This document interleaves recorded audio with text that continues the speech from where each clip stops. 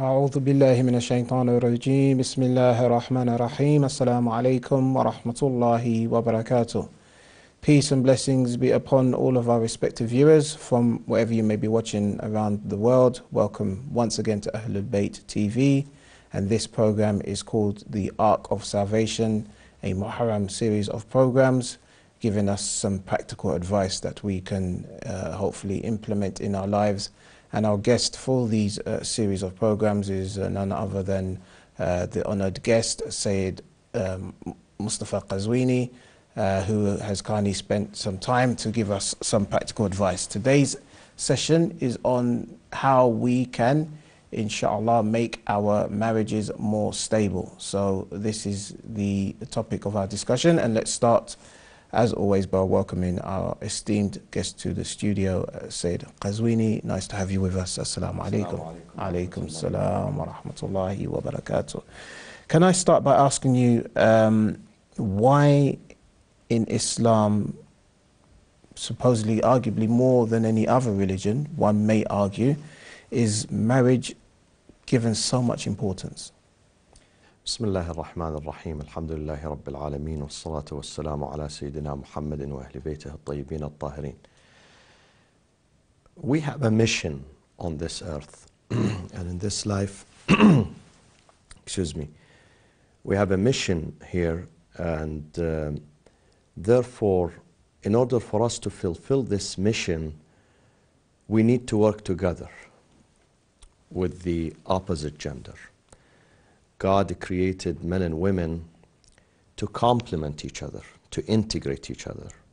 So a man by himself in this life cannot fulfill his mission, cannot continue his journey, cannot keep up with his responsibilities. Neither a female without a male or a man can continue her journey. So they integrate each other. And this is exactly what Allah says in the Holy Quran. هُنَّ لِبَاسٌ لَكُمْ وَأَنْتُمْ لِبَاسٌ لَهُنْ. You are garments for them, for protection, for help, for integration, and they are also garments for you. Not only human beings. In Surah Al-Dhariyat, Allah subhanahu wa ta'ala says, وَمِن كُلِّ شَيْءٍ خَلَقْنَا زَوْجَيْنِ لَعَلَّكُمْ تَذَكَّرُونَ. And of everything in this universe, we created pairs. So you may reflect on that. So this is the sunnah, the tradition, the system of this life, that we need male and female, because one gender cannot do the job by itself. It needs next to it the other gender. Because men, they have things that women don't have, and women, they have other elements that men lack, and they need each other to continue this journey. So this is why there is so much emphasis in the Holy Quran, in the tradition of Prophet Muhammad, peace be upon him, sallallahu alaihi wasallam, that you need to get married to complete your other side, to complete not only your faith but your life, because by yourself you cannot be lonely in this journey. You need a partner. You need a soulmate to help you out in your responsibilities.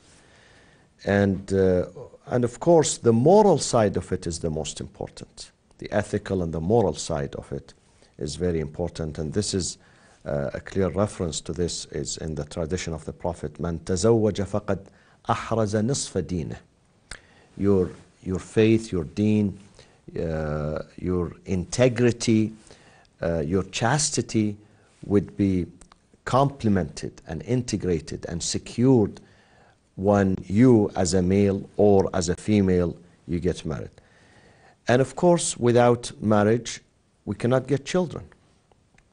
I just read a story last night on CNN that a couple who are gays, you know, in America, and I think they work in the movie industry, they got married, two men, and then they had kids from another lady, and then after a short period of time they had to split, and each one said, I will take my kid. They had to split because there is no female in their marriage. And when there is no female, it means the element of affection, compassion, mercy is missing, So this journey cannot be completed. And therefore, the hadith says, whoever wants to stand before God on the day of judgment, طاهرا مطهرا, purified and refined, فليلقه بزوجه, let him stand before God with a partner. This partner, if he's male, then his partner is female. If she's female, then the partner is going to be male. Okay. Tell me, how do we emphasize the importance of marriage, yet at the same time not stigmatize, for example, single parent families because of maybe divorce, or maybe a wife has been widowed or has become a widow because her husband has passed away, or the marriage just didn't work out and they split up, and is having to bring up the children on her own or on his own. While Islam emphasizes the importance of marriage, if they're finding it difficult to find a partner, does that mean they're excluded from all of these blessings that you're talking about, maybe in the hereafter? Or does that mean that their children may turn out to be bad? I mean, how are we supposed to deal with people in our community? Single parent family is an exception, not the norm. We are speaking about the norm. And for every norm, there are some exceptions. Even when you come to the acts of worshipping in Islam, let's say the Hajj, for instance. وَلِلَّهِ عَلَى النَّاسِ حِجُّ الْبَيْتِ مَنِ اسْتَطَاعَ إِلَيْهِ السَّبِيلَ. If you can afford it. So if you can't afford it, it doesn't mean you are a bad person or you are not going to make it to paradise. You're still going to make it to paradise, maybe faster, maybe in certain cases with certain people, faster than those who have been to Hajj. So this is an exception. You know, sometimes, as you mentioned, divorce, you know, sometimes death. Sometimes they could not find, you know, the right opportunity, because marriage is an opportunity, especially nowadays. And nowadays, marriage is not very easy, neither very difficult. Some people, they put some obstacles, they create their own obstacles, you know. Some of them are psychological, social, financial, whatever. But God made it easy. And God says, I want you to take this, you know, this matter very easy. And it is governed, marriage is governed by this basic, you know, premise that if you take it easy, if you don't raise the bar and take it easy, God will going to make it easy for you. He's going to expedite this process for you.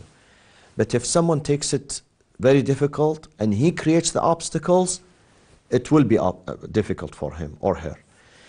So there are some parents who they were not fortunate enough to continue this journey with their partners, or from the beginning they were not able to get married because of certain, you know, exceptions, social reasons, health reasons, you know.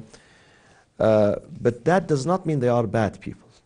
We are talking about the norm. If you can afford, sure. If you are in a position that you can afford to get married and have children and raise children, then you must do that.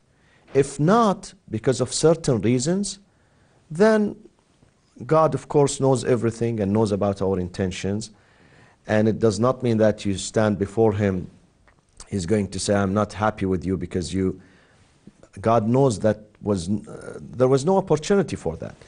But still they can help in the society. They can substitute.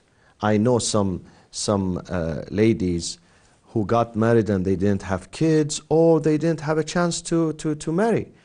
But they were good sisters in their families, in their community. They were good mothers to others. They were helping out others who had children to raise their kids. So you can always find a substitute for that. Okay. Brilliant. Of course, it varies depending on the communities that we are referring to, but there are certain, if you like, traditional methods that have been employed by many communities in terms of finding a spouse. Maybe the mother would do some networking in the community, what sometimes the West calls an arranged marriage to an extent. But nowadays I'm hearing that even apparently some parents are now going to Facebook and networking with other families via Facebook and then finding a prospective child for their son, let's say a prospective daughter or daughter-in-law for their son to get married. Are the traditional ways okay? Are the more modern ways, sometimes people meet at university or at college and decide they want to get married and take them home? Are all of these acceptable Islamically, or do we need to be careful about the modes and methods we choose? In Islam, there is no particular form of approaching the other side or proposing to the other side. It is according to your own tradition. Wherever you live, the country you live in, the culture you live in, you have your own tradition, and you better follow the tradition of that land, of that society. However, for communities who live in the West, in Europe and North America, I believe a combination of both methods is really necessary. Neither one can approach the family of the girl or the boy through pure classical and traditional methods, like what you mentioned, the arranged marriage, nor a person can marry without the consent or the knowledge or the blessing of his parents and his family. I don't think both would work in the West. We need a combination of both of them to incorporate both methods here. So a person here, he goes to school to work, he can find someone interesting to him, and then he can approach his family and consult with his family. Because, why do I say this? Because I've seen in many cases that some of the boys or the girls, they act by themselves. They say, we are mature enough, you know, I studied here in this college, in this university, I'm a graduate of this and that, you know, I am very knowledgeable, I am very experienced, and I don't need my mother or my father or my siblings or any member. This is a matter between two people. But then, after a period of time, when they get married and they are in trouble, they go to their parents. Oh, daddy, please come and help me with this, you know, help me out. Oh, mommy. So you need your family support. At the end of the day, you need it. You need your family's blessing, especially for the female. A female, when she receives her family's support, blessings, and consent, then she will be more respected and honored by her husband. He knows that she has the backing of her family. She's not alone here. So he will give it, you know, a second thought before he does anything to her or try to, let's say, you know, abuse her or mishandle that marriage. He would know that she has a father, she has a mother, her siblings are with her. We need the family support, whether it's for the boy or for the girl. We need the family support because marriage in the Islamic culture is not a union between two individuals. It is in fact a union between two families. Two families, they get together to get to know each other and cooperate and work together and help each other. So I think here the ideal you know, solution to this is that the boys, the girls, they need to consult with their parents. Sometimes they are, you know, they really don't get the chance to get to know the other gender, the opposite gender. So they might ask their family members or sometimes friends. I've seen it nowadays. They come to the mosque, to the Islamic center. Oh, please, Sayyid or Sheikh, help me, I want to get married. So this is also considered arranged marriage, yes, but not imposed on them. Sure. We are against the arranged marriage that a father finds someone for his son or his daughter, and then those guys will be the last people to know about their marriage. It is imposed on them. This is unacceptable in Islam, definitely unacceptable in Islam. And actually these types of marriages according to the school of Ahlul Bayt, to the jurists and the fuqaha, the forced marriage is invalid marriage, is not accepted. The marriage has to be a combination of a family affair, where all family members, they bless it, they support it, and they celebrate this marriage. Inshallah. Tell me, I'm going to put forward a theory here, and that is maybe to help, at least, give us a chance of having stability in our marriages. Maybe both parties should lower their expectations, that which they expect from the other side. If the woman is, or the wife is not expecting to find a knight in shining armor, and if the man is not looking for some film actress that wears hijab, for example, and is a perfect housewife in the house, and maybe has a full-time job, if both parties lower their expectations, would this be the right way, or would help in securing that marriage, or not? Raising the bar for the marriage and establishing a family is very dangerous, and it would make the marriage very difficult. And then when people get married and they don't find these expectations, they're going to be disappointed and frustrated. Marriage is an institution of learning and education. We are not perfect from the first day, neither the husband nor the wife. They are people who have no experience, young, but they want to live a better life. They want to be true servants to God through their family. So when they get married, they learn from each other, and they start this journey of perfection step by step. And this journey takes a long period of time. Several, I would not say several years, but several decades rather. So they should not have high expectations that I want her to be the most beautiful, the most educated, at the same time from a very famous family and very rich and then when it comes to kids, she's a housewife, she cooks good, she cleans good. That does not happen. If one has these expectations in his mind, I'm going to tell you, he's not going to get married. He's not going to find such a wife, So, and the same thing for the female. If she wants him to be the most handsome, the most intelligent, the most famous, a celebrity here and there, and at the same time he's very rich, and she lives in this mansion, and this is a fairy tale. You see this only in the movie. And even the movies nowadays, they are not doing these types of movies anymore. These are outdated. So we have to be realistic. In the marriage, we have to be realistic. There are certain elements that you should not forego them. You should insist on them. مَنْ جَاءَكُمْ مَنْ تَرْضَوْنَ دِينَهُ وَخُلُقَهُ. These two foundations and pillars of an ethical marriage, according to the Prophet ﷺ.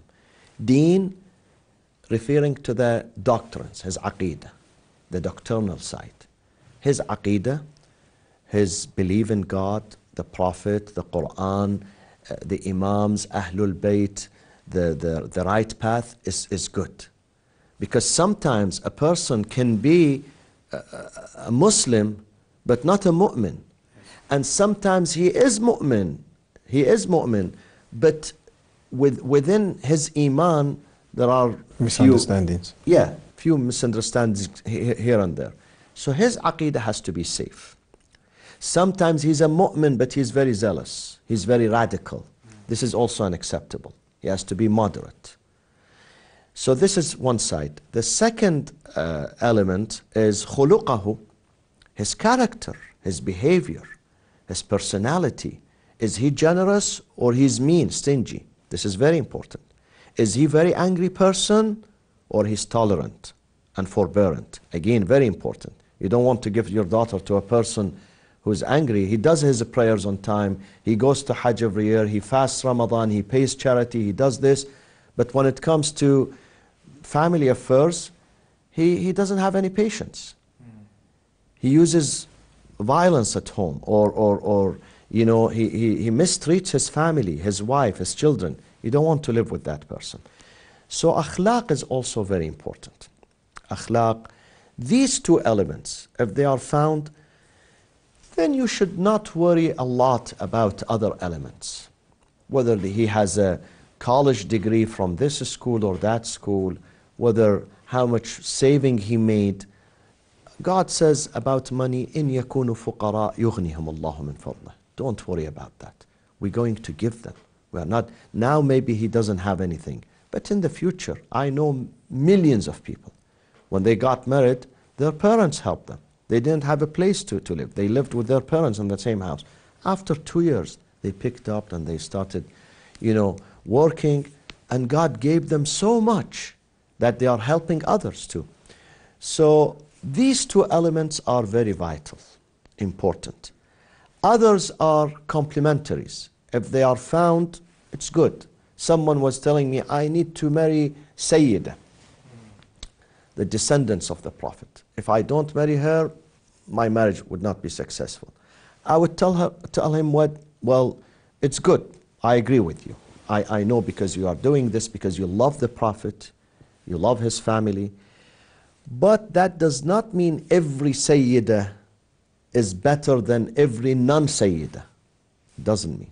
You have to look at the character first. Before you look at the title, whether she's Sayyidah, descendant of the Prophet, or descendant of whatever, you have to look at the character. Sure. The character is important. Then comes the title. If the title is found, is good. If it is not found, forget about it. So yes, I agree that high expectations are really dangerous. And I have seen some people, they reach their 40s now, mid-40s, late 40s, still looking for the perfect spouse. Still, and I told them, listen, you would reach your 80s and you would still look for the perfect spouse, and you cannot find it. Perfect one in paradise, inshallah. This life is the life of struggle and work, and we build ourselves. We try to perfect ourselves, okay? We aspire, of course, but nobody is perfect. We learn from each other. We learn within the institution of marriage, we build each other and we learn from each other. Okay. Just in the couple of minutes we have left, can we ask you for, alhamdulillah, you've already given us many steps or practical steps that we can employ if we're looking for a wife, or even those of us who are married, but are there any other snippets of advice you can give us? Marriage is about partnership, and it's a lifelong commitment. Some people nowadays, they think, well, I will marry if it didn't work after 6 months, 1 year, 2 years. It's not like that. It has to be full commitment and seriousness, and you have to sacrifice your life, not just your money, your time. You have to give your life to your marriage, to your partner, to your children. Nowadays, a part-time husband, a part-time wife would not work. Full-time, with full intention, sincere intention, and you have to build this trust in the marriage, this which is based on honesty, integrity. You have to build this friendship, because marriage, it's not just marriage, it is real friendship. The closest person to you should be your spouse, the closest person to you. Even closer than your parents, although you have to respect your parents, be dutiful to them, but they don't live with you. They live in another country, another house, another city. The one who's living with you is your spouse and your children. You have to be the closest one to them. And this comes only through true and genuine friendship. And also, we have to be patient and forgiving. In the marriage, if we quarrel and then we want to go to the court, to the judge to file for divorce, this is not a marriage. In the marriage, we have to be very forgiving, and we have to teach the other side through our forgiveness, through our patience and tolerance.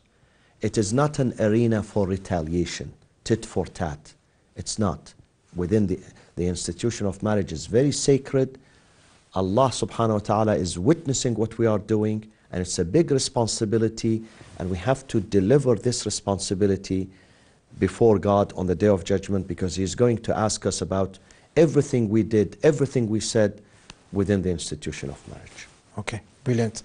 Thank you very much indeed. We've had there some very valid and important practical steps and bits of advice that can help us, inshallah, secure and make our marriages a lot more stable. Make sure you join us next time when we'll be talking about domestic violence in marriages, inshallah. This has been the Ark of Salvation with our guest, Sayed Mustafa Qazwini. Thank you very much for watching. Assalamu alaikum wa rahmatullahi wa barakatuh.